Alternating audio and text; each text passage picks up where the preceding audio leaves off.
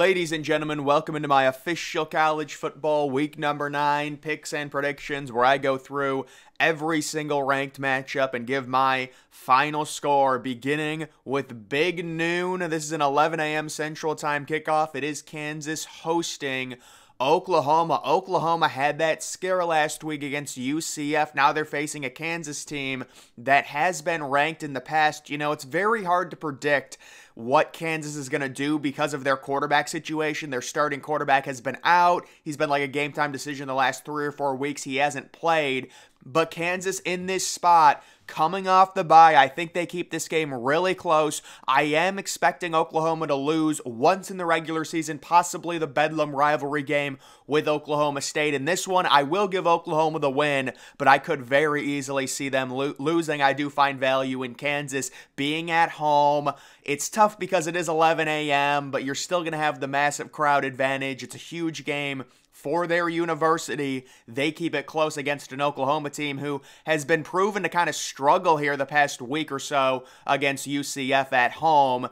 Moving on to another 12 o'clock game, it is FSU traveling to Wake Forest. So it's just very hard for me to trust FSU at this point in a spot like this. This is a noon game, early morning, FSU minus 19. They're not going to be up for it. Wake Forest has shown some things. They've been able to move the ball a little bit better here more recently, but I will take Florida State to win this game, not cover the 19-point spread. Maybe I'm overreacting to that Boston College game early in the season, but this is a very similar setup where Florida State goes on the road, it's noon, it's against a bad ACC team, and they don't cover. Maybe they will in this one. I mean, you got to remember the game against Duke.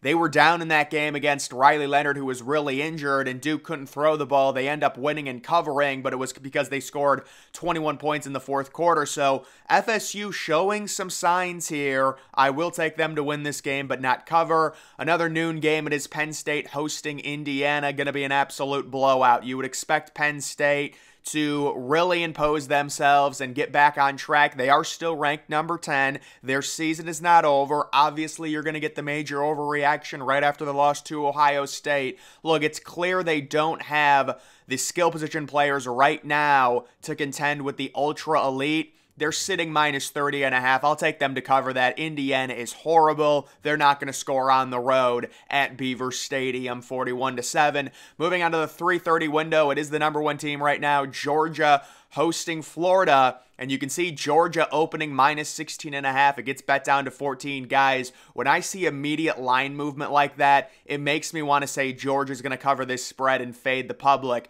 because you have to understand, this is a stylistic matchup, and you look at this Georgia team, amazing defense. I understand the offensive issues, the loss of Brock Bowers, but Florida is horrible on offense. They're just not.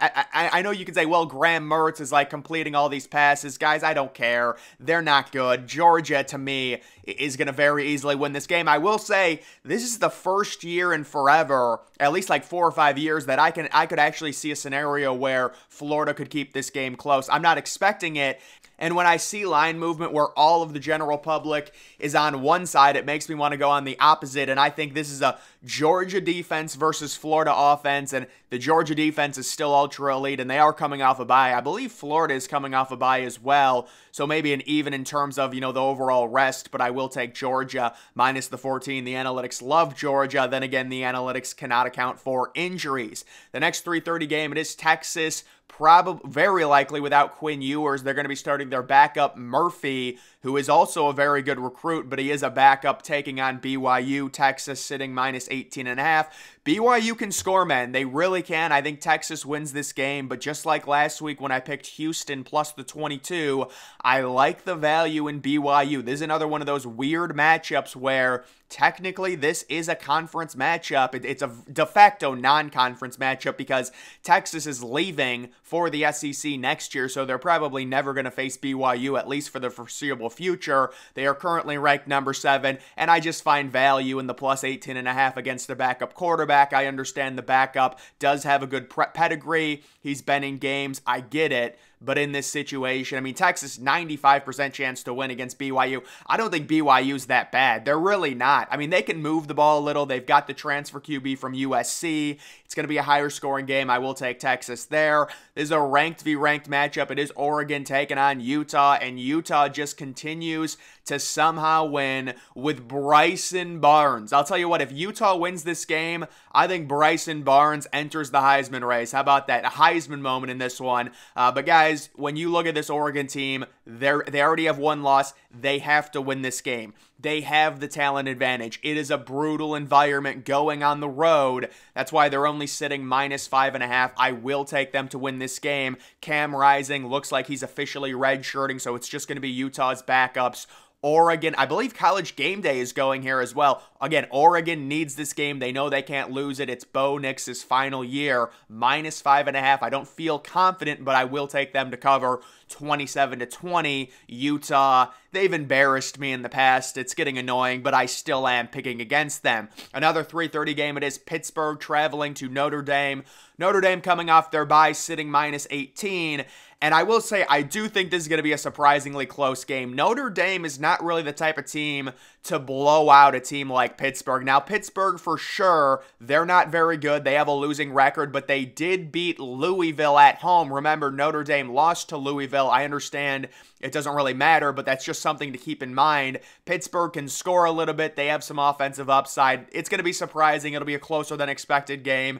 You do have Notre Dame sitting -18. They will win this game, but people are going to be surprised at the final score. Another ranked v. ranked game, 3:30. I want to say this is on ABC. It is Duke traveling to Louisville. The entirety of this game rests on how healthy Riley Leonard is, so honestly, it's very hard for me to predict this game. You do have Louisville sitting -4. There is good value on Duke plus the 4 if Riley Leonard is healthy. As you can see, it's basically a pick'em according to ESPN FPI. I will actually take Duke to win this game outright, assuming Riley Leonard plays. This is a Duke team. They fight hard. They were beating FSU on the road in a primetime game with basically no passing game. So let's say Riley Leonard gets a little bit more healthy. They win this game on the road in a surprisingly close one. Louisville, on the other hand, they do play a lot better when they're at home. That loss to Pittsburgh, it is brutal. It just depends how healthy is Riley Leonard. If Duke cannot pass the ball, they're very likely going to lose this game. Maybe he gets another, week to heal. You give him some shots, you give him something, and they end up winning this game. I do not think Louisville at this point is nearly as good as their record. They're due for some correction, and that's why I see them losing this game to Duke. Moving on to a 4 o'clock game, it is USC sitting -10 at California. So USC, they're still ranked, people saying they should be unranked. Obviously, it's a complete mess, but I do expect Caleb Williams and this team to right the ship. It's going to be a higher scoring game. I think they cover the -10. There's decent value on USC -10. Cal really let me down last week against Utah. It was disappointing. It was sad to see, and I'm just not going with them here. So USC, let's not overreact. They did lose 2 games, but they're still 6-2 on the year. It's not completely lost. -10, we will take them on the road in that one. Next, we do have Tulane traveling to Rice. Tulane sitting -11.5, a 4 o'clock game. And guys, this smells of upset. You can see Tulane with a 67% chance to win. That's the typical range you see these upsets. The team on the road with kind of a 60% chance. I am smelling it. Even the -11.5, they will lose this game to JT Daniels. Remember him? He's on his 5th school. I've got Rice winning this game outright, 30-27. Rice can move the ball. They've got a good offense. They average a bunch of yards per game.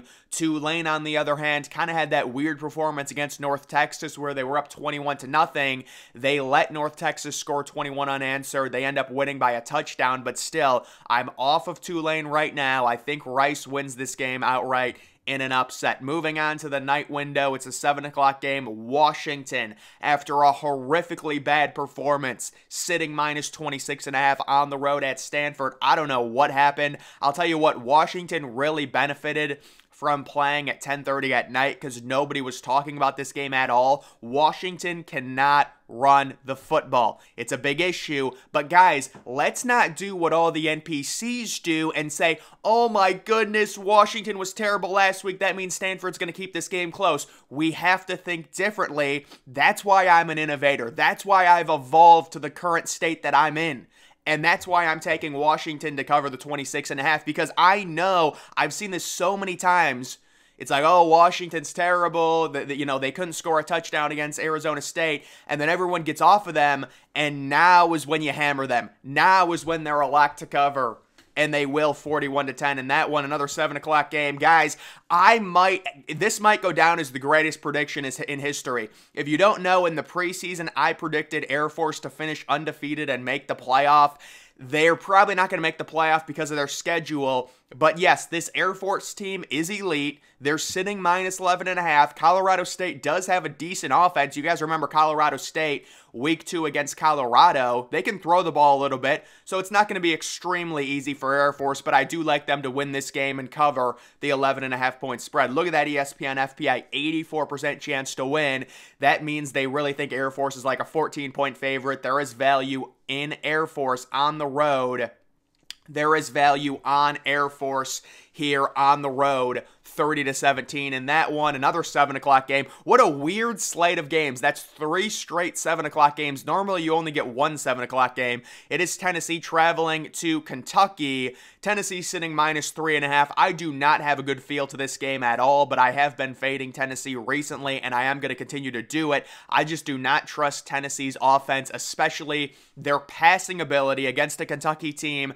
They're going to be revved up. This is a huge game for them at home against a ranked team. If Kentucky wins this, they might get ranked. And quite honestly, if you're a Georgia fan, you have to be rooting for Kentucky in this game. This is like your one quality win. And then if Kentucky wins this game, it's only going to get better because they'll probably get ranked. So I am taking Kentucky to win this game outright. 3.5 point underdogs. They're at home. These are very comparable teams. I actually think Kentucky moves the ball a little bit better in terms of their passing ability, as well as Tennessee being on the road. So I do find value in the home underdog. Moving on to the primetime 7:30 games, it is Ohio State sitting minus 14, traveling on the road at Wisconsin. Ohio State, 88% chance to win this one. The defense is amazing. At this point, we pretty much know what Ohio State is, and it's like a polar opposite of what they've been the past 4 or 5 years. They're a defensive team that really struggles on offense. They certainly have talent on offense. We all know that. I think this is your typical game where Ohio State, who's a defensive-minded team, they're going into a hostile environment. They're going to turtle up, and they're going to win this game. It's going to be ugly. Kyle McCord's going to make some bad plays, but they will get it done 20-13. I do love Wisconsin plus the 14 in this because when you look at their offense, they do have a good running back, Braylon Allen, and all that Wisconsin really needs to do, because Ohio State is offensively challenged, just put together one good drive. It's going to be very hard with your backup quarterback against this Buckeye defense, but just put together one good drive and then create one short field, and you should be able to cover the 14-point spread. A lot of people obviously expecting Ohio State to crush Wisconsin in this game, but I do think this is one of those games. Ohio State really up for the Penn State game, maybe a little bit of a letdown this week. And again, the other issue for Ohio State, you're going into a hostile environment and you cannot run the ball. Where is Dallin Hayden? Dallin Hayden's got to start playing. I'm sorry, he's the best running back on Ohio State. They could not run the ball at all against Penn State. You go on the road in a hostile environment against a Big Ten team, you got to be able to run the ball. And I understand Wisconsin not very good this year. They had a few disappointing losses, but they at least received some votes inside the top 25. So they're like a top 30 team in college football. Moving on to another 7:30 game, it is Ole Miss coming in at number 12 at home against Vanderbilt, coming off the bye. Ole Miss right now, only the one loss. They're on a mission. They're going to win this game very easily, 41-17. I don't know if they'll cover, but I will say they will win this game easily. Another 7:30 game, it is UCLA. So this is a 4:30 start time at the Rose Bowl. UCLA at home against Colorado. UCLA looked amazing last week. I thought they should have moved up further than number 23. Colorado, on the other hand, Deion Sanders, the whole thing. I believe they had a bye week last week. I do think UCLA wins this game very, very easily and covers the 17 because of what they've shown recently. Remember Colorado, the horrible defense. If Colorado's going to win this game, it's going to be like 48-45. That's just how bad their defense is. You lose to Stanford, and then you see what happens to Stanford the next week. UCLA, on the other hand, they're trending up. I've got them winning this game big. Moving on to the 8 o'clock game, it is North Carolina, and here it is. Finally, I was proven right. North Carolina traveling to Georgia Tech. I have loved this Georgia Tech team. But guys, what have I always said? I said North Carolina was a fraud. They end up losing to Virginia, and now here comes this snowball. You're facing a Georgia Tech team that has one of the best defenses in college football. They've got a super elite offense. They're underrated. I think they should be inside of the top 25, honestly. And Georgia Tech, with this win, they're going to catapult themselves up pretty far. North Carolina, you're losing to a 1-5 team. How can we take you seriously? And now you're only minus 11.5, so even Vegas is admitting that you're probably going to lose to Georgia Tech in that one. How about this random game? It is Old Dominion traveling to James Madison. James Madison, congratulations. They are ranked. Old Dominion, they do have an amazing logo. James Madison sitting minus 17 in this one. I will take James Madison to win 34-27. I like this Old Dominion team. I like them to cover this spread. They're very solid. But James Madison, they're going to stay ranked. Congratulations. And then moving on to the nightcap, the 10:30 game. It is Oregon State sitting minus 4 coming off their bye against an extremely explosive 3-loss Arizona team. Oregon State, 62% chance to win. I will take them in a high-scoring shootout. They're not going to cover the 4, but they will win this game against Arizona. Take the over late. Actually, you know what? I'm not sure what the over-under is. The over-under for this game might be like 72. I'd have to check that. But either way, guys, that is going to do it for this video. Make sure you're following me on X. Link to that's always in the description.